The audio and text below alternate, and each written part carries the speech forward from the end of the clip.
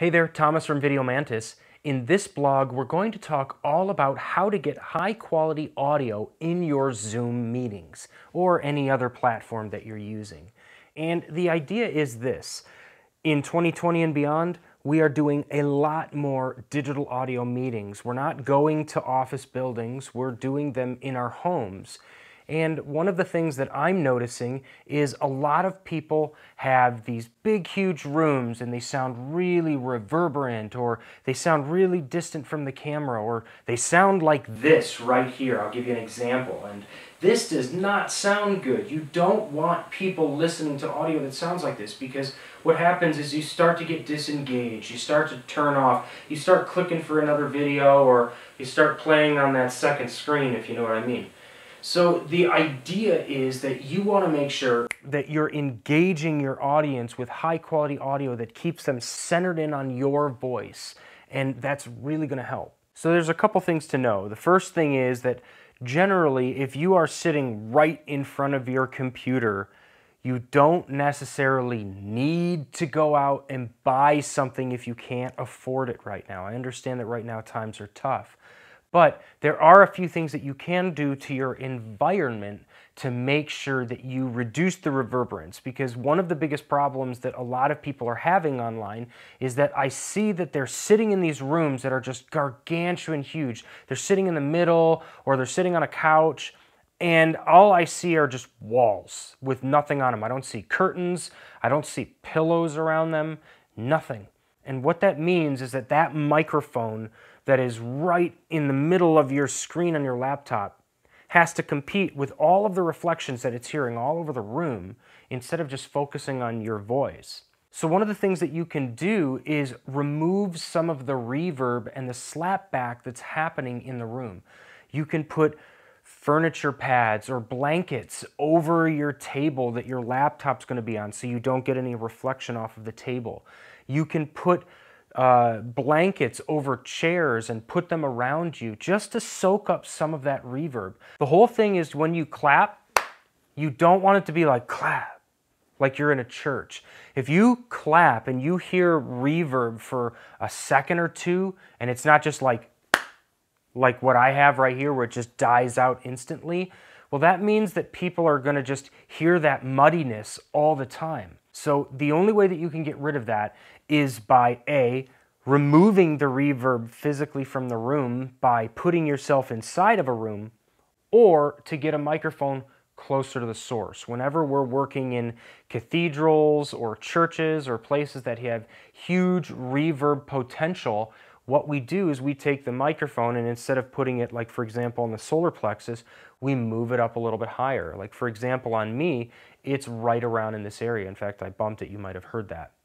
But the idea is that if you get a microphone closer, then you're going to have a much easier time hearing and having that more direct sound for your listeners. It will keep them more engaged. Now, what if you are moving on from the internal microphone, or honestly the internal camera of your computer, because they're good but they're not great?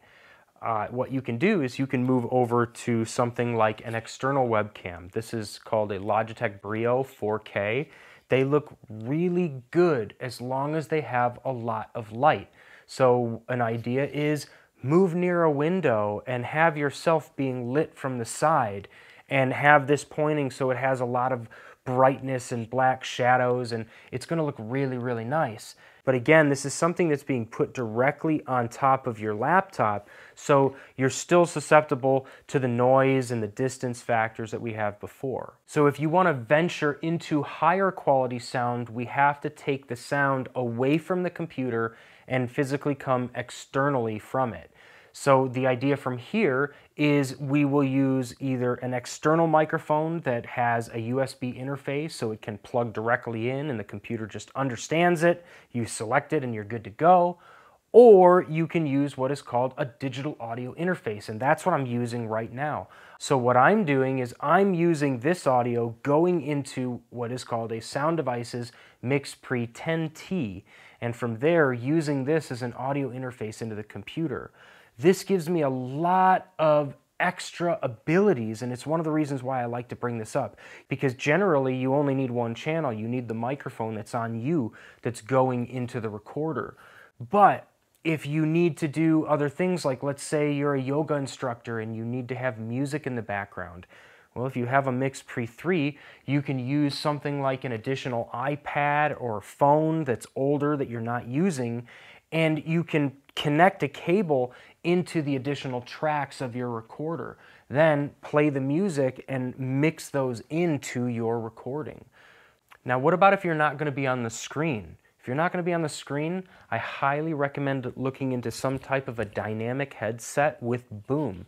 This right here is the Audio-Technica BP-HS1, and it's what I use for a lot of my podcasts when I bring people outside my house and I do interviews.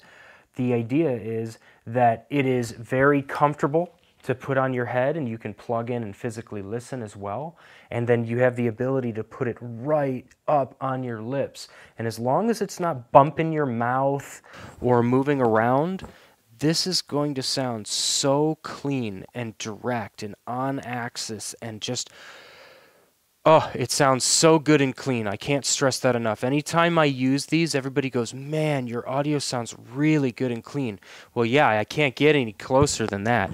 This is the kind of stuff that if you're doing, like, for example, a NASCAR event or something that has a loud environment, you can use these and it's still going to hone in on the voice. You're still going to hear a little bit of that ambience in the background, but you're not going to hear it as much as the voice that's being prominently talked into. Now, when I say a little bit of noise, I'm talking about, like, for example, at a carnival, you're going to hear a little bit of a murmur in the background. If you're in your house and you're using this and it's relatively quiet, you're not going to have a problem. This is going to sound so good and clean. So if you're doing something like, for example, you had a Logitech camera over and you're doing a course on soldering, and you had this over and you had your Audio-Technica BP-HS1 on, you could be using the audio for this and then looking of the camera through this, showing this to them and having them hear this audio and be able to use your hands and do whatever you need. So it just depends on what you're doing. If you don't need to see yourself, this is a great option, and then all you need to do is figure out how to interface it into the computer. I really like these Sound Devices Mix Pre's because they sound stellar, and they're so small and they're so cheap and they are so versatile in what they do. And then they also give you the option to step up your game. I see a lot of people that are like playing those little boom boxes and playing their yoga music or their dance music behind on a couch and just throwing it behind them and just trying to talk over it. And that's not really how you should do it. If you can find a way to blend it and show your, your client base or your people in your meetings that you really care about them and being able to connect with them, because the voice is all about connecting. Sound is something that delivers that emotional aspect to people, and the more close that it can be and present and warm and feeling that you can put into it, the more you're going to engage with your audience, the more they're going to be engaged with you. They're going to be talking to you more. They're going to want to raise their hands and talk and work harder in that workout, whatever you're doing. So why don't we step over to the computer now and talk a little bit more about the settings inside of the computer. Okay, so now we're on our computer, and let's go ahead and check out our sound preferences for a second. This will be the same type of concept whether you're on a PC or a Mac, and the idea is that you have an input and an output for the audio settings of your computer. So the idea is that we want to look at our input level and see that we have our internal microphone. Or, for example, I have a Logitech Brio that's on top of my monitor, so that's what I want to use for this. And then I also want to make sure that I bring up the input level so it's nice and hot. We don't want to have it slamming like this, but we also don't want to have it buried in the ground, which is called the noise floor.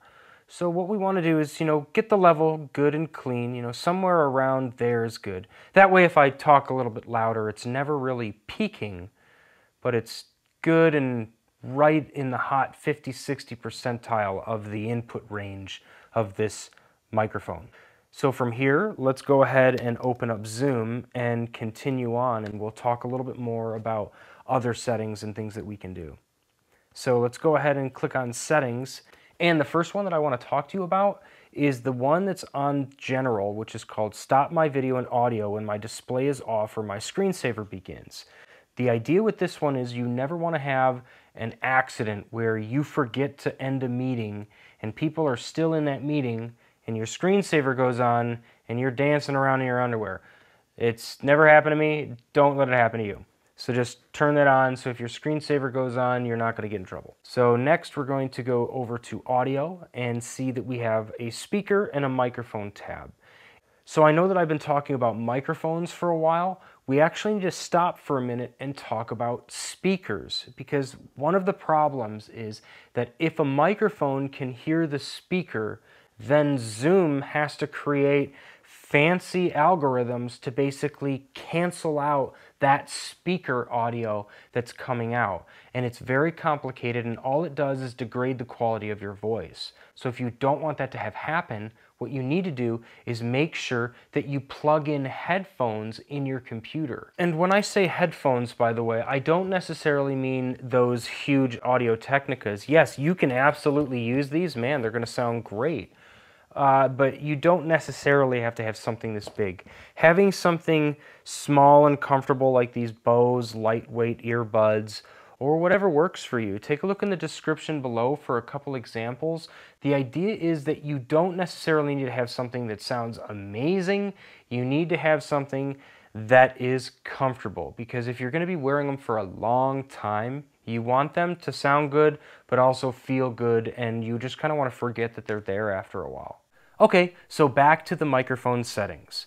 First thing to look at is that we have a few different options. We have our built-in microphone, or we have our Logitech Brio, which is what we're listening to right now. This is the audio coming from the webcam that's right here. And by the way, if you notice that the way I do my meetings is that I have my white cyc and I let people see me on the actual white cyc.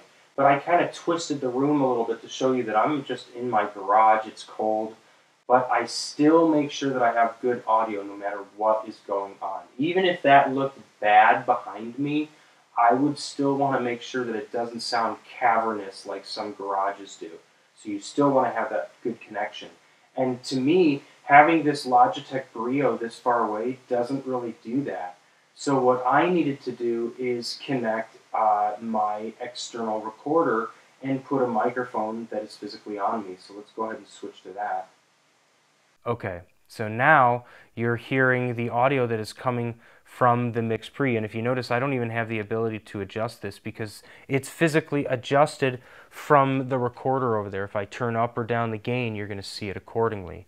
And the idea with using the mix pre is now that I have not only my input, but if I have guests, I can connect them to other inputs, or I could have music come in, whatever it is. Yes, it's all going to come in on the same microphone input. I'm going to have to mix it on the mixer, but that's what it is. It's a physical mixer. When you're using an external interface that has multiple inputs, that will basically be disabled because you have so much more control on the physical device itself, being able to turn up and down the gains accordingly, that doesn't really matter.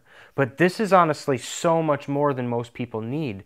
Generally, what people are going to do is they're just going to plug in their external microphone and they're going to have it right outside of their screen. You still need to get the microphone close, and if you can't get it close, then don't use that type of microphone, and instead get a microphone that you can physically wear and then run the cable to your computer and do that instead. Okay, so moving on from the speaker and the microphone, the next few is join audio by computer when joining a meeting, and then mute microphone when joining a meeting. My opinion is that you want to have the first one unchecked and the second one checked. And that means that when you join a meeting, your audio is not active until you physically connect and unmute it. Then from there, we have the quick key, which says press and hold space key to temporarily unmute yourself. That's a quick way. If you hold in the space bar, it will unmute your microphone. You can talk, and then the second you let it go, it will then mute yourself as well. The idea is that when you're adding a meeting, you don't want to add to what is called the noise floor. If you mute yourself when you're not speaking, then the rest of the people in the meeting have a much more pleasurable experience. So next, let's go ahead and click on Advanced, because there's another few settings that we need to look at. And the first one says, Show in meeting option to enable original sound from microphone. So the idea with this is that when you start, it will give you the option to enable the original sound of the microphone instead of any processing that's going on. Generally, it's a good idea to have that selected if you're recording anything that you need clean for a project or a recording. The next few options deal with audio processing, and you'll notice that it says suppress persistent background noise and suppress intermittent background noise. The idea with both of these settings are if you are, yet again, working in a noisy environment or a place that has something that's going to be problematic with your voice. When I say problematic, it means is it going to be competing with your voice? If you have something that's going to be competing with your voice, then you need to take that intermittent background noise and persistent background noise and turn it on. But if you're going to be in your house by yourself and nobody's going to be bothering you during these interviews, then you actually want to turn those off, because those are always looking for something that's causing a problem to suppress and to turn off. And what it's going to do is it's going to listen to normal things, and it's actually going to pull artifacts and things out of your voice that you don't necessarily want it to do. So when it comes to echo, the first thing is I have a little bit of beef because it's not really echo. It's called reverberation, and it means something that trails on longer, so you get the direct sound of my voice to your ears, but then my voice also comes out and it hits all of the reverb in the room, and that bounces and hits the microphone too. So, and it hits at different times and creates these reverb tails that are really long.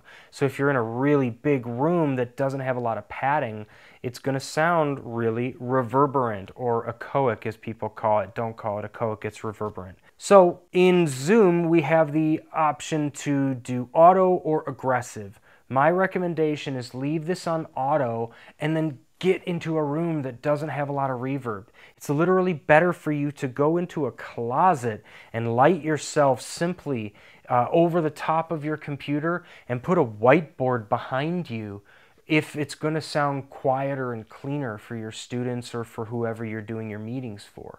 What you don't want to have is have people having to lean in, which doesn't help anyways, trying to discern what you're saying because you're swimming in so much reverb they can't hear the difference. The only way to help with reverb is to get rid of it or to get a microphone that is closer to the source. Okay, so we're going to go through a few more screens just to make sure that everything is good in terms of audio. Last one, down here in chat, play sound when I receive a new message.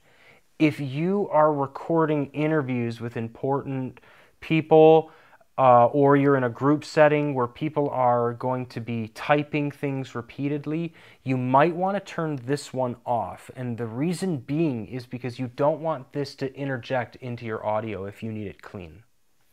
And finally, muting notifications while I'm in a meeting or internal call is a good idea. Next, we're going to go to recording. And it's a good idea to make sure that you have a place where this audio and video can be recorded. So yes, it might be on your internal drive, or if not, get an external drive to make sure that you have enough space to save your recordings if you're doing that as well. And if you're recording interviews, a good idea is to make sure that you record a separate audio file for each participant. This makes sure that if you're doing bulk interviews with multiple people, that Zoom is recording each person's file separately to give to you to make sure that you have them clean for post-production. This really helps in post. Last but not least, if you go over to the Statistics tab, you have the ability to look at your audio statistics, and pretty much what it's going to tell you about is your latency or jitter issues. The biggest thing to know is that if the numbers are really, really high, then you may have a problem with the bandwidth of your internet connection, and then you may either need to move closer to your router or contact your internet provider if you're having more problems. And that's it. So from here, we're ready to start a new meeting.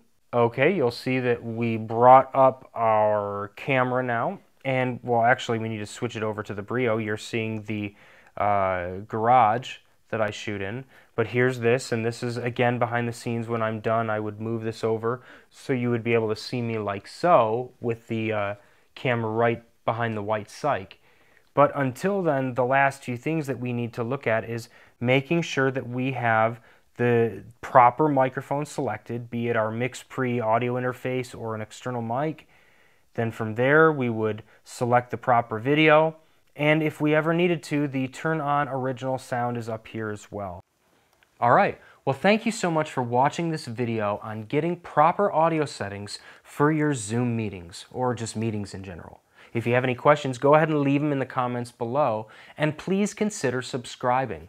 Video Mantis is all about bridging the gap between students and professionals, and it doesn't matter if you're a producer or a director or a sound engineer.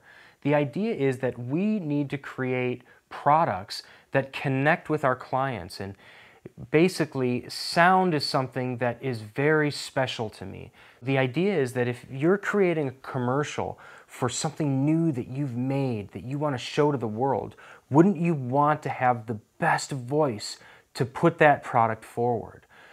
There's something that happens when people do not use proper audio. Like, for example, if I flip back to our DSLR example that we have here, this sounds so distant that within a few moments you get tired of listening to me. Where if I bring it back, you feel the connection and you feel the warmth in my voice, and this can help to sell a product. So let me teach you how to record sound. It's a very complex thing, but I found a way to break it down and make it a little bit easier for everyone else that just wants to get back to the product. Thank you so much for watching. Check out videomantis.com. We'll see you soon. Take care.